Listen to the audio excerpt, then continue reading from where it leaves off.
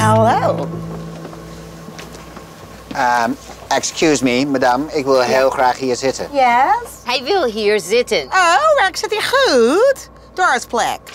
Maar ik kan toch niet daar gaan zitten? Hij hoort hier op uw plek. Ja, u zit niet goed. Jawel hoor. Buschauffeur, zit de bus naar Montgomery? Jazeker. Zit ik hier helemaal goed. Maar u hoort toch achterin, bij uw eigen mensen. Hallo. Dat weet u best. Kom mevrouw, we willen doorrijden. Ik zit hier goed. Oh, no. No, you don't. U hoort achterin, wij hier. Zo is het altijd geweest. Zo hebben wij geen last van elkaar. Maar ik heb helemaal geen last van jullie. Ik zit hier goed. Mevrouw, staat u nu toch alstublieft op? Het is de wet van Alabama. U daar, wij hier.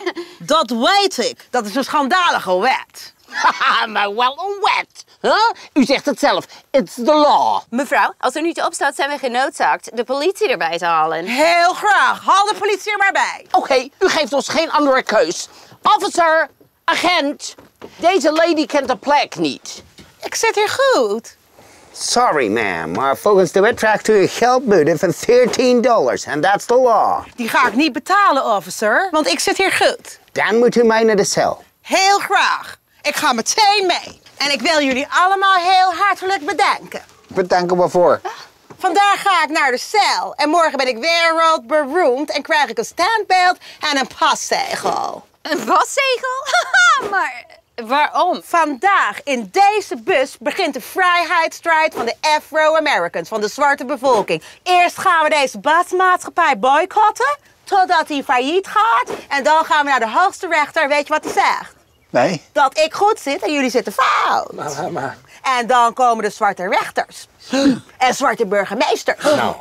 En uiteindelijk een zwarte president. Nee. Wat? Een zwarte president? Oh, never, nooit. Weet u wat, miss, u mag op mijn plaats zitten. U mag hier lang uit gaan liggen. Alsjeblieft, maar geen zwarte president. Jullie please. zijn te laat. Officer, Yes. breng me naar mijn cel. All right, ma'am. Driver, gaan we nou eindelijk? Zit u goed?